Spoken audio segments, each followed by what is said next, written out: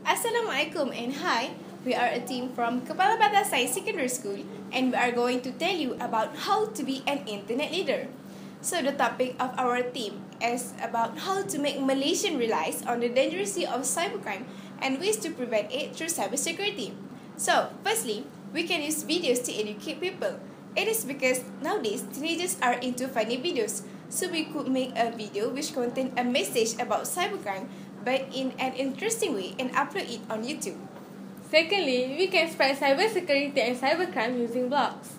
As we all know, Malaysians, especially teenagers, love to read something entertaining, like celebrity hot news and fashion in trends.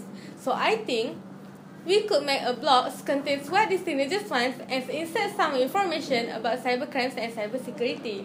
By doing this, these teenagers can get some information about cyber world while reading what they want.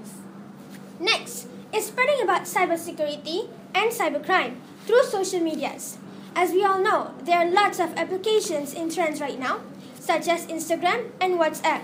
So, we should take this opportunity by sharing and posting interesting facts about cybercrime and cybersecurity. For example, what's behind all the free Wi-Fis? There must be an agenda. Actually, the admin can see your own data, so please be aware. Lastly, sharing the knowledge about cyber world with each other is also one of the tips we can use nowadays. For example, you can teach people how to make a secure password by inserting symbol, number, uppercase and lowercase.